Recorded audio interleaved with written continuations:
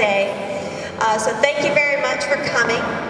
So for today, I was just asked, what are we doing here today? So today, we are going to be talking about what we want and don't want for developments. So right now, there are 12 developments that are going on the southeast side. You have a handout that is the blue piece of paper that lists all of the developments that are going on. You may have heard of some of them, like the Obama Library, the CTA Assembly Plant, Southworks, which I hear has a potential buyer again, General Iron, and the Confined Disposal Facility or Toxic Landfill. So there are a lot more.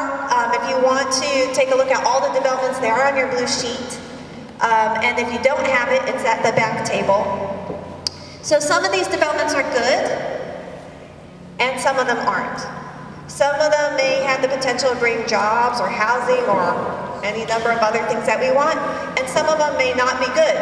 They might be toxic, they might be pollute our air, our land, our water.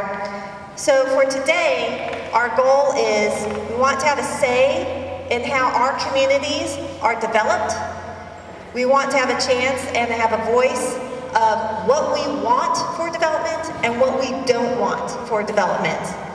And we don't want to be left behind in our communities. So these discussions that everyone is having at the table today are very important because this is us, the community, deciding what we want or don't want.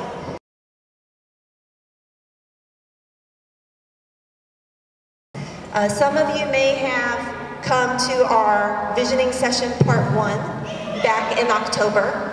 Some of you may have missed that. So I wanted to be able to share some of the things that came out of our last visioning session.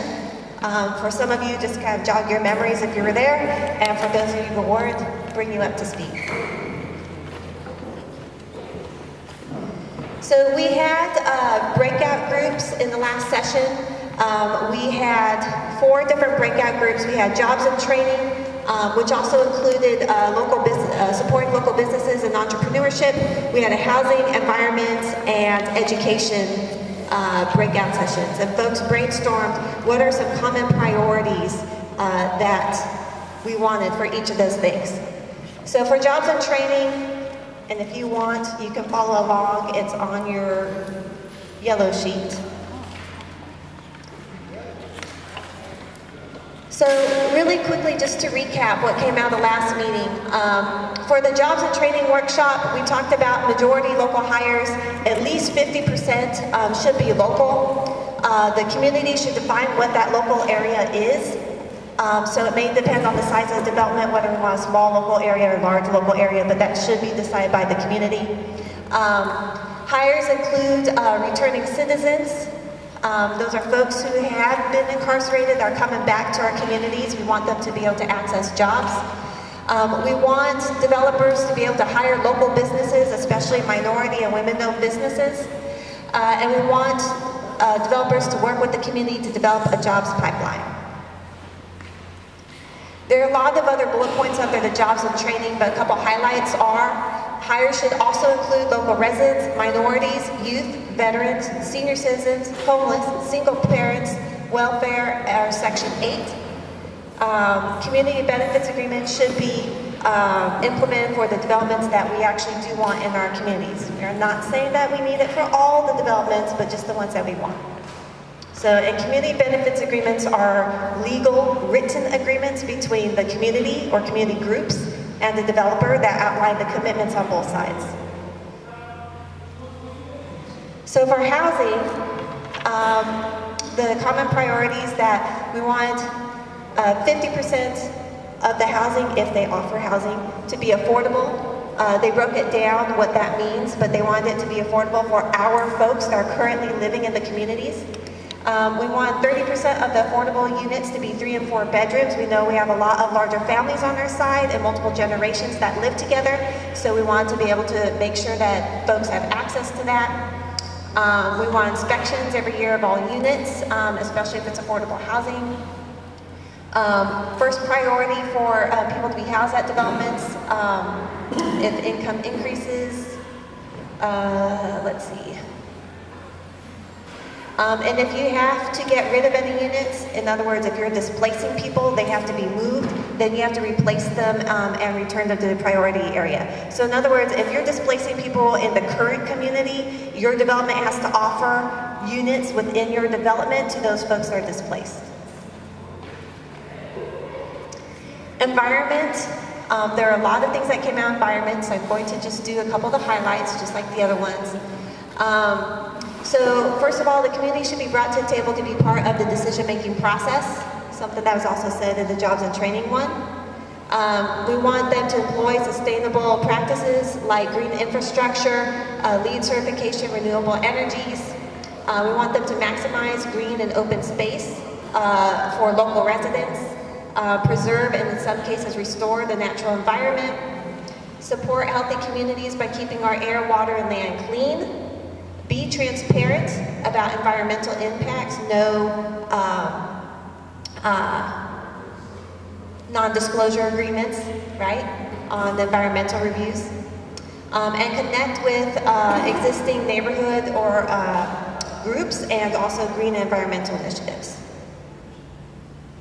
So I know we also had a breakout session for education, but we did not get a write-up from that group, so that's why it's missing. So it's not that didn't happen, but we did not get a write-up from that group.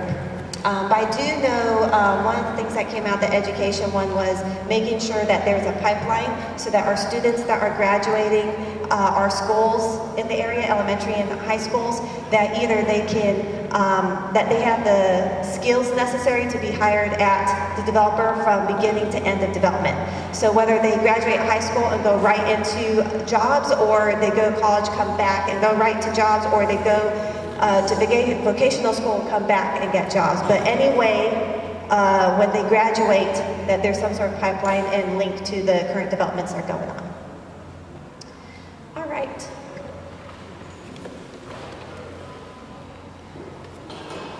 So, with that said, I just realized I forgot to introduce myself.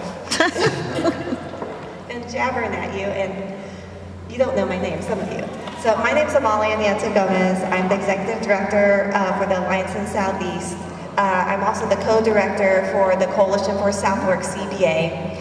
Coalition for Southworks CBA has that name because we originally started on Southworks, but we have since expanded to other developments, some for, some against, in the area. So don't let the name fool you. We have expanded out beyond the initial Southworks. We're a coalition of over 35 organizations, nonprofits, block clubs, schools, churches, and other nonprofits.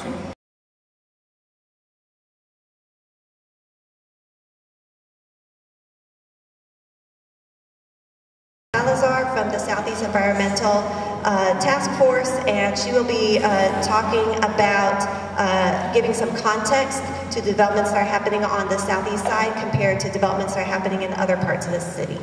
So, Peggy?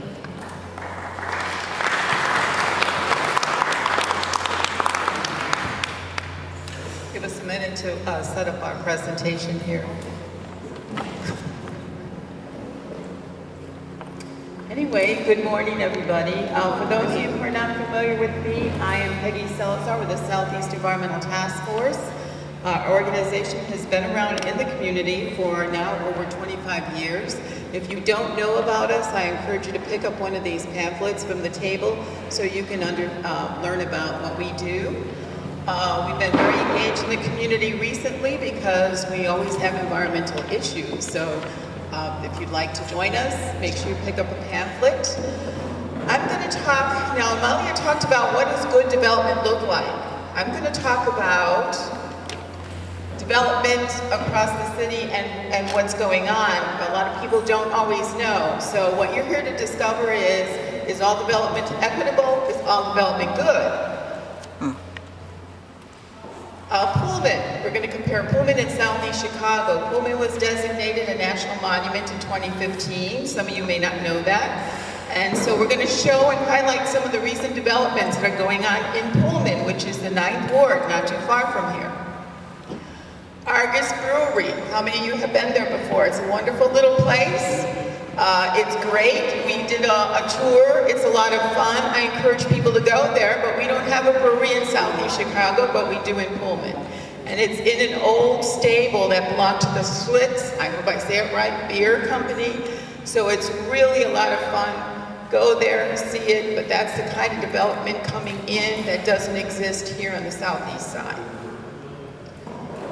The Pullman Shopping Center, how many of you have been there? We have Walmart, we have Ross, we have other stores. I shop there, it's close, it's convenient, it's wonderful. Unfortunately, I believe they use some of the TIF funds from the TIF board to build it, but in any case, it's in Pullman. We don't have anything like that here. Method Plant, this is a real sore spot in my park anyway, okay? Method Plant makes method products. They're environmentally safe for the environment, cleaning products, personal use products. You can see it's a wonderful facility. It was environmentally designed. It's beautiful. Don't pay attention to that scraggly grass, but it's a beautiful place. They have wind generated energy. They have solar power energy. It's really a great place. Could we get something like that in Southeast Chicago? No. Pullman Cafe, another little gem. It's a neighborhood coffee shop. If you haven't been there, go there. They're opened only until the early evening, I believe. But it opened up in the last few years because they saw that there were changes going on in Pullman. People were willing to invest money. It's a wonderful little coffee shop. We don't have anything like that in the 10th Ward. Food hall, this is really new. I didn't even know what a food hall was because that's a trendy thing, right? Food hall. It's a food incubator, a restaurant incubator. They offer vegan, they offer a bakery. I haven't been there yet, but I'm going there. I encourage everyone to support it. It looks like a wonderful place. It's in Pullman. Pullman Community Center, okay? Looks like another wonderful place. It's relatively new. I think they just completed it this year. I'm not sure if it's opened yet, but I know that they're going to offer sports, and it looks like a great place to be. Nothing like that in Southeast Chicago. Gotham Greens, brand new greenhouse, industrial size, okay? It's a spin-off from the Method Plant, because Method Plant, in addition to having the Method Plant on the roof, they actually had a second business, which was Gotham Greens. So they grew leafy greens there. This is going to be growing leafy greens for sale locally to the grocery stores in Chicago, restaurants in Chicago. It's going to be a wonderful place. We don't have anything like it in Southeast Chicago. Indoor track and field facility at Gately Park. Once again, it's going to be brand new. It's going to be open to the public. It looks like a great place to go, especially for youth, I hope. Residents will hopefully use it. We don't have anything like that in Southeast Chicago. Rebuilding of the Pullman Clock Tower. This, if anyone's familiar with the story of Pullman, George Pullman, and how he had this whole little city within the city for his employees, this was a historical building that burned down. They finally got the funding, they're rebuilding it. It's surely going to be a tourist attraction. And what do tourists bring into the community? Money. Money. Okay, we don't have anything like that in Southeast Chicago. Okay, Peggy, could back 2 or 3 slides, was that Gotham Greens, was that the Greens growing facility that they were actually proposed putting it on the lakefront on the Southwoods plant and McCaffrey rejected? I don't know. Okay. I don't know that story. Okay. Pullman Art Space Lofts, brand new residential buildings, okay, for Pullman. It's going to offer artist space as well as residential space. Again, nothing like that has been built in the 10th Ward that I know of. Correct me if I'm wrong. So again, when there is the will to make make changes to community or revitalize it, you see what happens. Okay, those are the buildings and what's going on currently there. Now let's look at development in Southeast Chicago so we can compare. Okay, let's compare. Southworks, everyone's familiar with Southworks, right? It's been cleaned, technically, since 1995. Here we are, 2019, and not a single thing has been built there, except, to my knowledge, I think they glued some plastic climbing things on the ore wall, if you want to consider that development. I don't even think that rock wall is open for people to use. But you also have to count the road that was built. Okay. A huge public expense. That's true. Okay. So we can go around and avoid Bush, I suppose, right? And they pitched there and see. But they always did. Okay, I'm sorry. Okay. Angela, what I said was that the main thing that has been built there is the roads. Okay, we see two ways of road development. First, when we were going to have solo hop, that didn't happen, and then later we had it when we come in right after Ross Emanuel was elected, and that development didn't happen. So twice in my count, we see public money spent for new roads, and somehow it hasn't turned into anything for us specifically. Okay, so again, once again, a number of proposals, none of them have succeeded. I do know that we have some urban farming going on over there, but some people will joke and say that's urban development for me to eat. When they make the river channel deeper, they have to dig up all of that sediment from the bottom, and they have to put it somewhere because it's contaminated. So they can't put it into Lake Michigan. It is contaminated. So they landfill it. They wanted to do that in the 10th Ward, find 30 acres, and start building up another landfill. We fought it. We were able to stop them from putting an additional landfill, but they're going to expand the existing one. So we already have one here. They're going to make it bigger. Okay, but that's development. General Iron, how many of you know the story of General Iron? General Iron is a huge, one of the largest scrap metal operations in the city of Chicago. Currently exists on the North Branch of the river, where lots of beautiful things are happening. And so now they don't like it there because it doesn't look pretty and it brings in a lot of nasty traffic and it's a nasty operation. And guess where it's coming? Southeast Chicago. Reliable asphalt. This is another type of operation where they reclaim construction waste and debris. So it could be asphalt that they dig up, it could be sidewalks, it could be excavation soils, it could be shingles, it could be anything, okay? They had targeted one for 100th Street and one for 106th, both on the river. The one on 106th is going through. They're actually constructing it now. This one may not happen. We were fighting it. We slowed up the process. We don't know for sure, but we think that's not going to happen, but it took a lot of effort to stop it. 7 new warehouses. Now that's not so bad, okay? Because right now that land is empty. But again, they're going to be built over a time span of 10 years. So there's no guarantee there will be 7, first of all. Secondly, warehouses, you know, it depends on the type of jobs and stuff they actually provide. But our concern is more about the amount of truck traffic.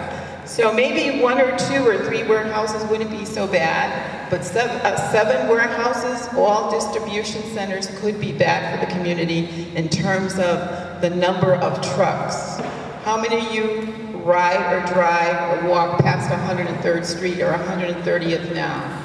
Do you see the number of trucks every day that go through there? So we did an informal truck count, and in 1 hour at the 130th intersection, we counted 256 trucks. Jim, is that correct? 256 trucks in 1 hour went through that interpass there. What was the interpass? So, and that's before 7 new warehouses. What was the area? 130th in Torrance, the intersection, okay? And we counted different intersections simultaneously because we wanted to make sure we weren't counting the same trucks more or less. And at every single intersection we counted, there were 200 trucks or more going through. So I'm trying to visualize where this is. If I was coming in from like South Holland and I crossed over the river, then the intersection you're talking about is where that big wall is? Where Ford is, yes. Okay. Right there on Torrance. And we counted at 103rd Street, we counted at 100th Street. I think that was it, right? 3 or 106, I can't remember. There were like 3 or 4. Okay, so this may not be bad, but we don't know. Here's another one. Illinois Port Authority is proposing a hotel and boathouse on Lake Calumet. But here's the interesting thing about that. It's right by the expressway. So it's actually closer to Pullman than it is to us, okay? So again, I suspect it's more for Pullman than it is for the southeast side. But it is technically in the 10th ward. Okay, Marion Burns Natural Area, okay. Okay, they're actually still working on that, and I want you all to keep this in mind. In 2003, okay, Mayor Daley came down and said, we're going to preserve all these green areas, we're going to restore them, and they're going to be beautiful. We were happy. They are assets. 2019, and we're still building these parks. Why is it taking so long? Why? Okay, I have one question. Does anybody know where the funds are for that Ford Environmental Center designed by Gene Gang, where they said they had some of the money, but they couldn't raise all the money? Does anyone know where that money is now? No, because it's hidden and somebody probably spent it on Walmart. Okay, next one. Marion Burns Natural Area, again, here we are. Okay. This is the bike park at 118th and Stony. It could be a wonderful thing, but it looks pretty scraggly again. Why? Because they're piecemealing these things together as they try to raise funds. And you know, why don't we get $1 billion TIF to do that? I want to know. Where's our $1 billion TIF? Okay. Next one. Dog park. It's a new development. Problem is, I think it doesn't get used enough. A lot of hard work went into that dog park, I will say that. But sometimes I think we're misguided as to where we should put our big efforts. Yeah, and can I just say, since I'm on the dog park committee, and this was my baby that I don't want to look at. It was originally supposed to be twice the size, and because it's tiny, as you can see, it's teeny tiny. The original design was supposed to be twice the size. We fought for every single area, much better. You know, Cal Park is big, so that's where it ended up. This dog park cost $185,000 of taxpayer money. I want people to really understand that. We won $100,000 in menu money because we just wanted the abandoned tennis courts to make it a dog park like Jackson Park and Hyde Park. You know, that makeshift one. That's all we wanted. They said no. Park District took over. The design that was twice the size was going to be $200,000 after the fact. We didn't have the money, and all of a sudden the Park District came up with $85,000 and said, we'll build it for $185,000, but we have to cut the size in half. It's technically not even open. I believe we emailed the Alderwoman, and I don't know if we have a response as to when the official grand opening can be, so we can at least invite the community maybe who has small dogs to come and enjoy this park. But this park cost the taxpayers $185,000. So while people may think that that's what we wanted, we just want to let everybody know it's not what we wanted. We just wanted an asset in the southeast side that you typically see up north because we were tired of the disparities, and we thought everybody has dogs, not just yuppies on the north side, but this is what we got, and this cost $185,000, just so everybody knows. Okay, so dog park, that is another one of our recent developments. Yeah. Storage facility.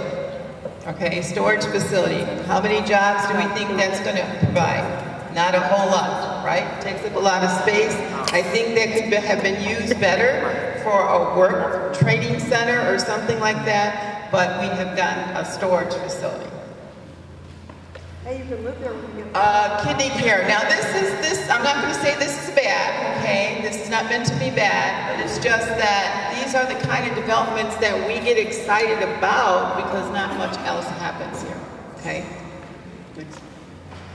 Biomass. I don't know if there's a need for this or not. I don't know. I'm not familiar with it that well, but that is a development. It is a development. So let's take a look at, now we're just going to look at the other part of the city. So we're on the south side. Now we're going to take a really quick look at the north side because we're trying to stay on task here. What I'm trying to show you here is this is a vision for Pullman. Community got together. But this is what I want you to note. It says here, how many people participated in the visioning? 800. Look around you here. We're trying to do a visioning. We're trying to look around you.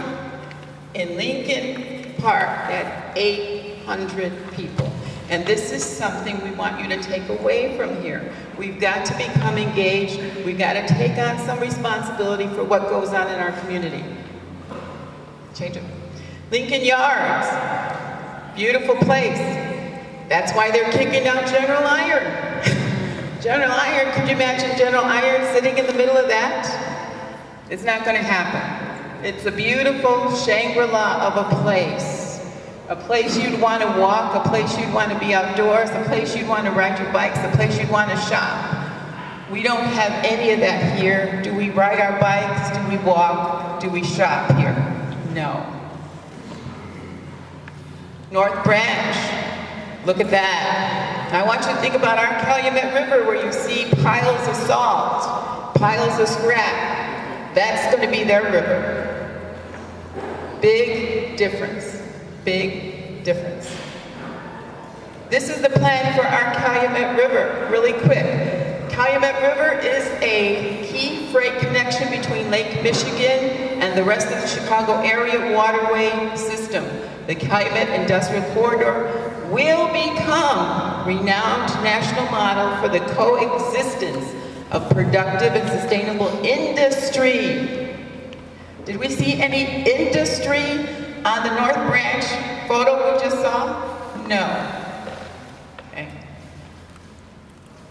It's going to be thriving communities and healthy natural areas. To do so, the region must work to attract more job-rich manufacturers that rely on the waterways and barge shipping, while encouraging industrial stakeholders to proactively mitigate negative impacts on the environment and public health.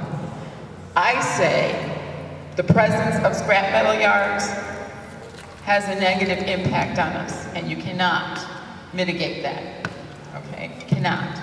So this is what's planned for us.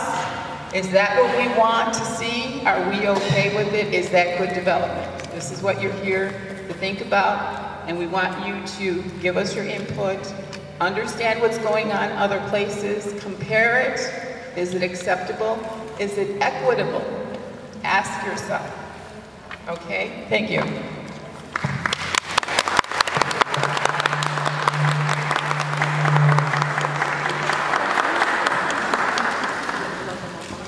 All right, thank you, Peggy. Really appreciate that. And that's just to give us some perspective about what's going on across the city. Because it's not just what's happening here on the southeast side, but what's happening across the city. And what is it that we actually want here? And what is it that we don't want here? So we want to make sure, the whole point of today is to make sure that the community has a voice. And that we come together and figure out what it is we want together.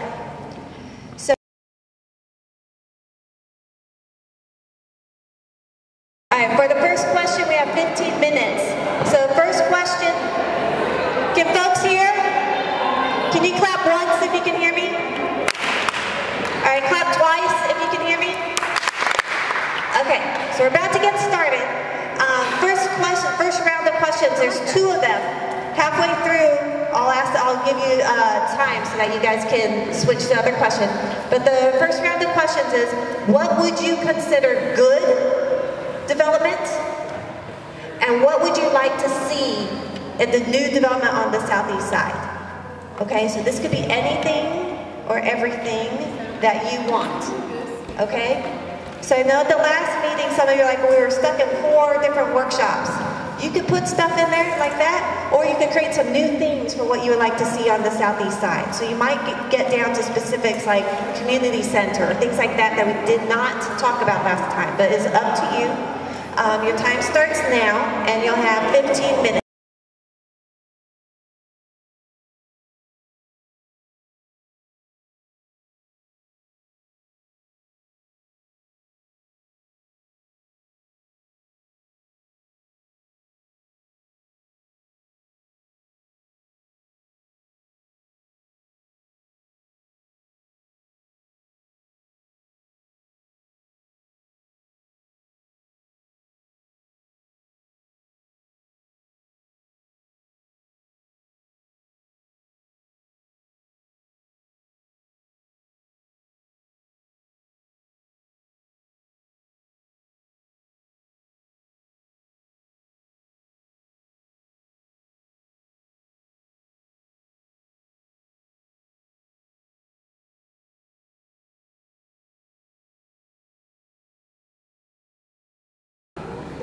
So the question was, what is a boundary? I think it's what we define it as.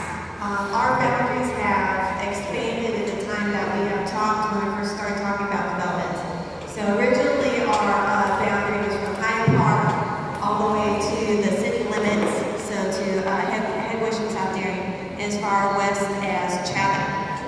But we are now working with the groups that are all the way to Washington Heights and Roseland. So really the coalition is made up of groups who are willing to work on local development on the southeast side. So I think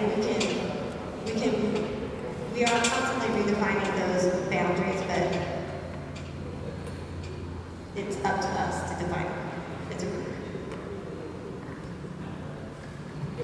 All right, so did you want to report back? All right, and maybe just the highlights? So the kind of development, we said green, sustainable development that promotes renewable, and we work away from fossil fuels, and the type of development that uses state-of-the-art green technology so that our construction and our jobs are lead construction and solar. So we had somebody at our table say that we would like development that includes like a casino and the jobs that go along with casinos, the shopping, the hotels, the tourism, golf course that employs green practices, and the type of development that will retrofit our housing stock so that our housing stock is energy efficient and we can save on our bills and all the rest of it.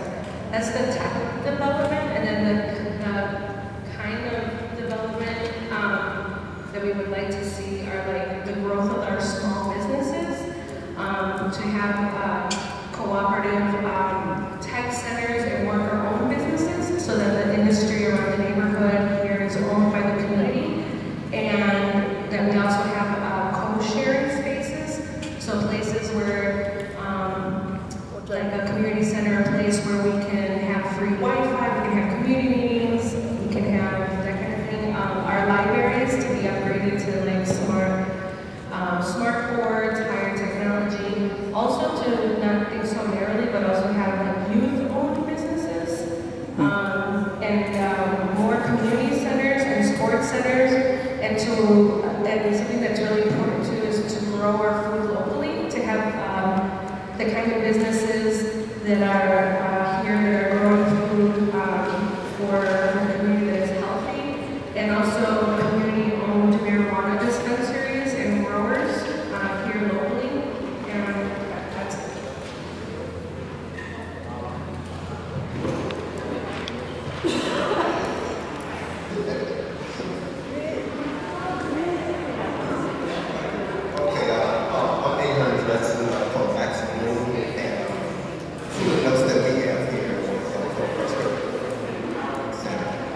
empowerment center. Oh, I'm sorry. Empowerment. It's kind of hard.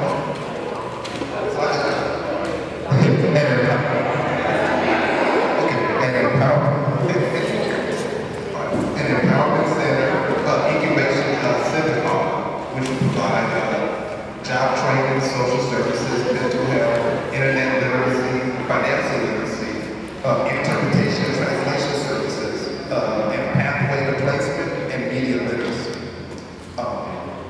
Some of the values is co-governance, have a deeper partnership. We believe that if they're going to build into the community, they should be required to also hire people from the community to actually work on the developments instead of bringing in people from other neighborhoods to actually come work into the community. And hemp farms, that's this industrial hemp has passed. And what's the Cleveland model? The Cleveland model, just looking at the way that the Cleveland Foundation did the development, where they were actually looking at supply sourcing within businesses in the community. So beyond simply going from a hiring perspective, we're looking at how we're actually developing a model where there are businesses in the community that are suppliers of services to the actual entities, and that would actually create a greater cycle of community wealth for the long term.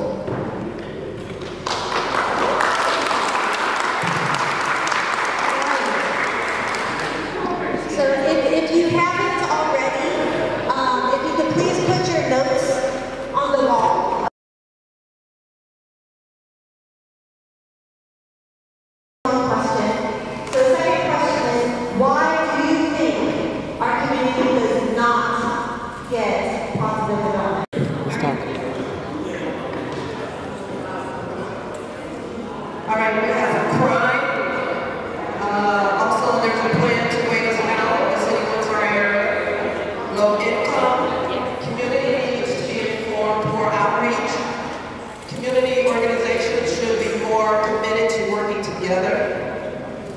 And Aldermen need to have representation at organizations and community meetings.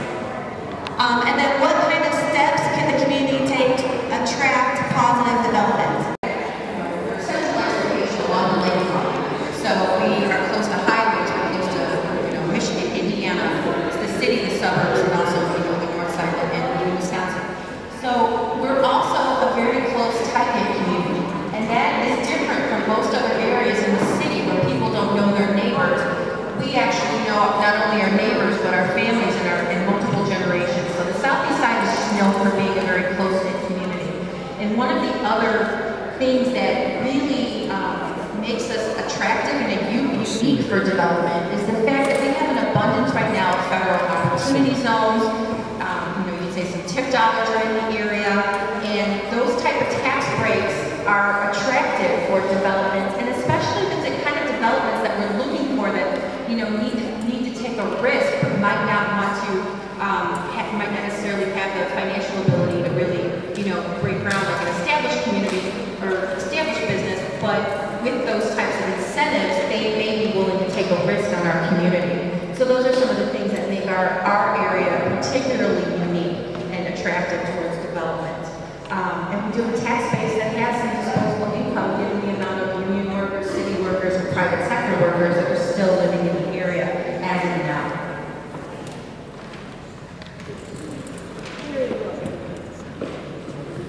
All right, anyone else want to share? Top 3 highlights?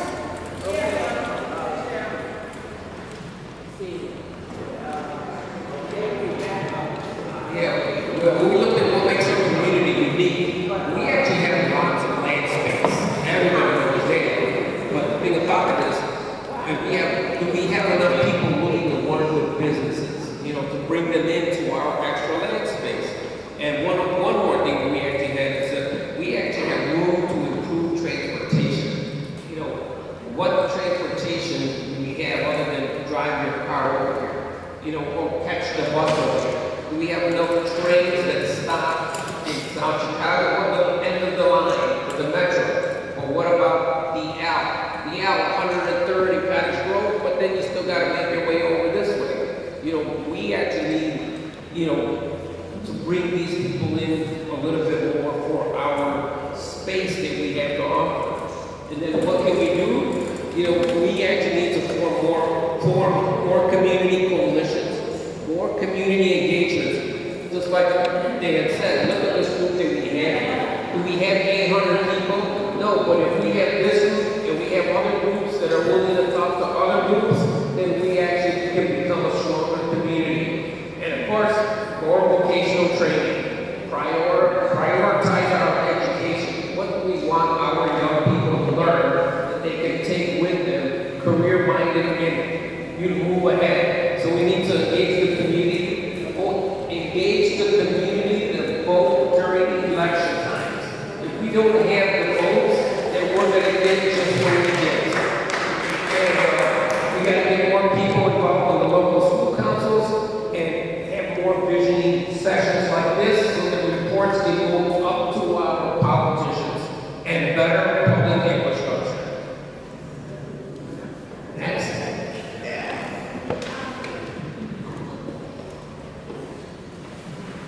Hello, everybody. The notes from this table is Lakeside. It's undeveloped land. There's plenty of land over there. Thank you. We got lots of transportation. You name it, transportation. We got boats, airplanes, metro. And then we have easy access to the expressway. We already talked about that. The other thing is we have people who are passionate about improving our community. I know some of the people here, I've seen them in different meetings, and wouldn't be in no meetings if it wasn't important. Especially if they got to get up on Saturday morning coming. We need to promote positivity about our community. We need more community connected businesses. Whereas, when I say that, I mean, you got senior buildings, their supervisors should be here. You got stores, their supervisors should be here. Our aldermen should have a representative so that they'll know what we're talking about. It's not just going to tell them what we're talking about. More youth community events, counseling. I had suggested when my band played, we stop the music and talk to the people about different opportunities that are available in this community. They don't know. Some people in the house, white people, nothing else to do. They can do these business. And lastly, thank you for listening.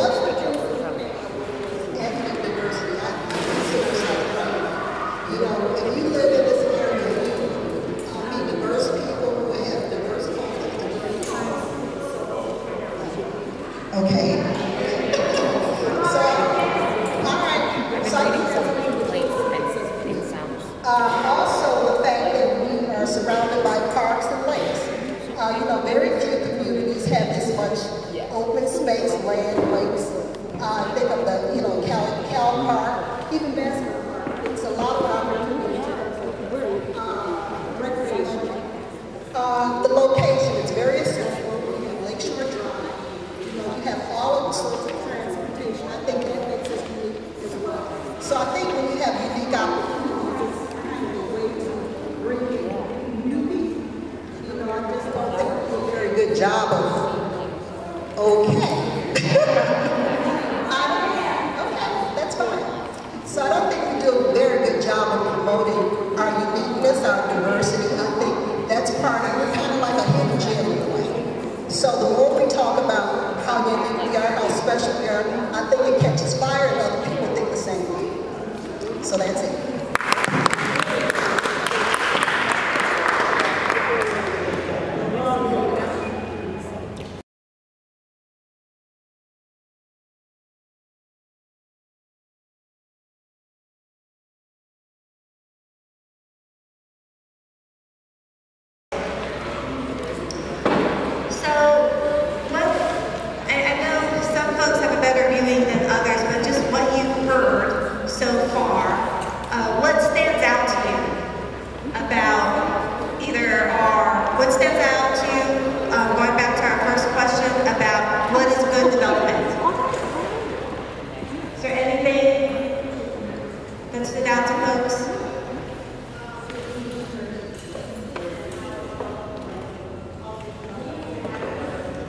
Need for services and how we want these developments to happen. Anyone else? We want developments that actually involve the community members that can not only receive services from these developments, but work in these developments and possibly purchase things from these developments. We want to be able to access whatever these developments are doing. We want to be able to have that something that's integrated in the community as far as purchasing, to keep our tax dollars here and just involve the community in how these developments contribute to our community. Anyone else? About what we want for our neighborhoods? What stands out to you? Well, I would like for this neighborhood to have an export or LA Fitness like the Whirlpool Sauna circuit. Is that up there in the notes? All right.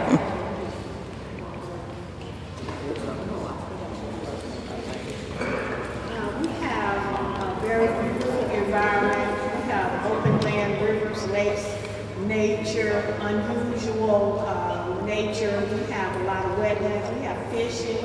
And we have, today I learned, we have 7 marinas. We have diversity, people who can work on the infrastructure, talented people who live in the community, people who work for the government. We have a lot to offer. We have a lot of young people. They'll be the future of the city unless they make us move them out. And we have people that love the community. I see it actually a lot of nodding of heads with that.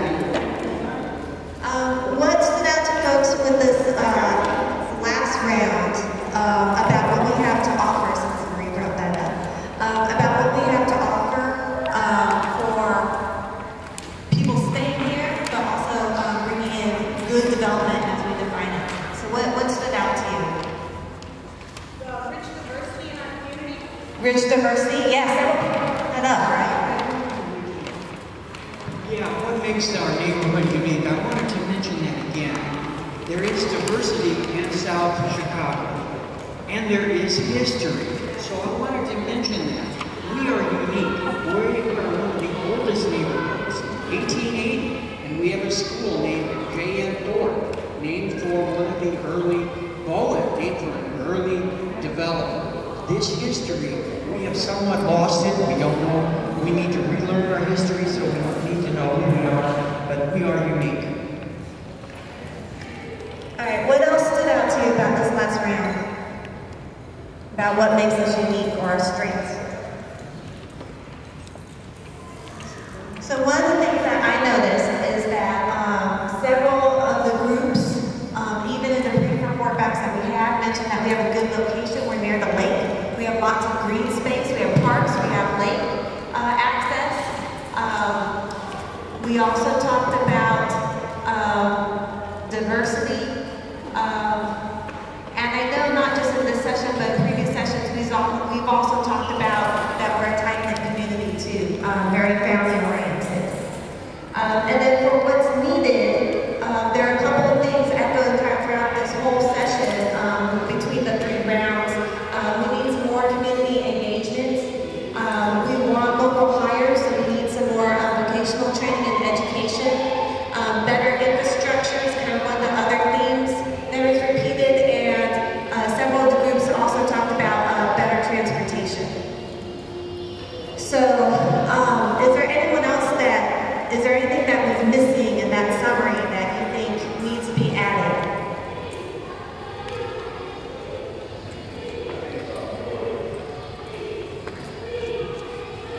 think, more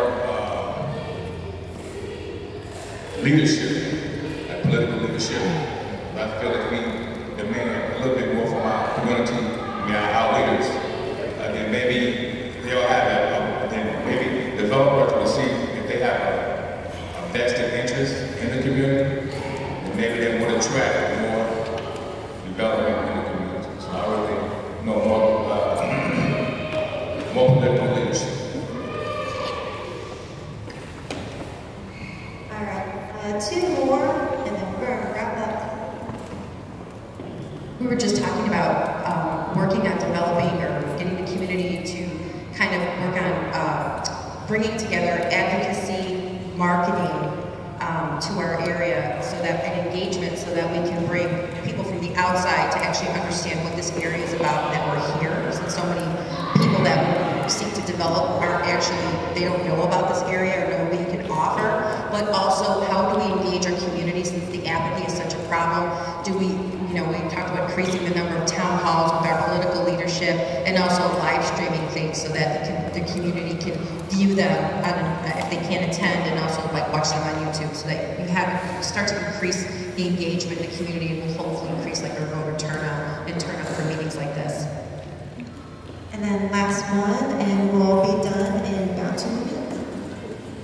Thank you. Actually, I was going to say something very similar, but something that all of us can start to do is to start to change the narrative about our community, to start to share, whether it's on social media, go on Facebook. If you see something good going on in the community, if you know about an organization that's doing something, whether it's a food giveaway, clothing drive, or anything like that, that's an excellent time to go live on Facebook or whatever you do. If you can write an article, whatever you can do to start to change some of the negative things that are being heard about our community on the TV, that starts to get into people's heads too, and start to make them want to come and see what we're about. So thank you everyone for feedback, not for just this round, but for all 3 rounds. So really quickly, we might be asking what we're going to do with all this information.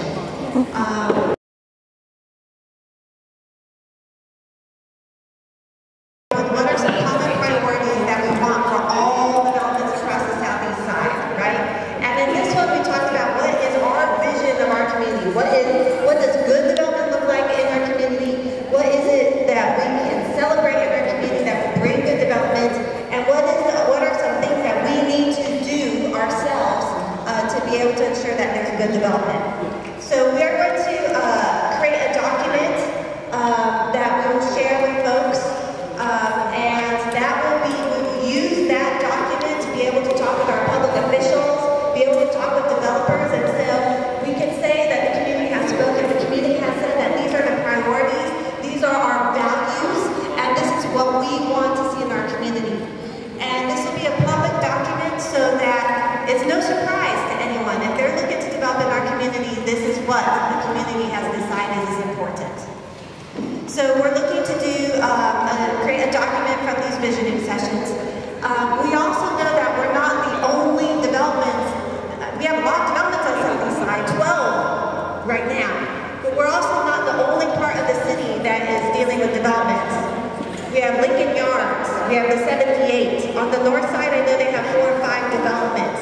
And developments are happening across the city, and we are not the only ones talking about this. So we are starting to have citywide conversations. We are reaching out to the other folks that are coming together too to say, hey, this is what our communities want. Whether that's Lincoln Yards, whether that's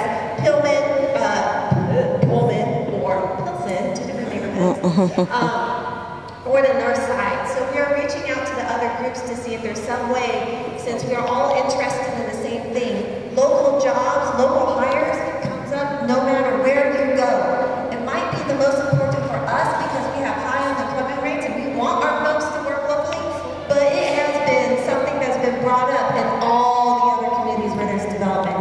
Affordable housing, other communities, our low-income communities, or even middle-income communities talk about affordable housing. We're not the only ones. So we are reaching out to the other coalitions, not the developers.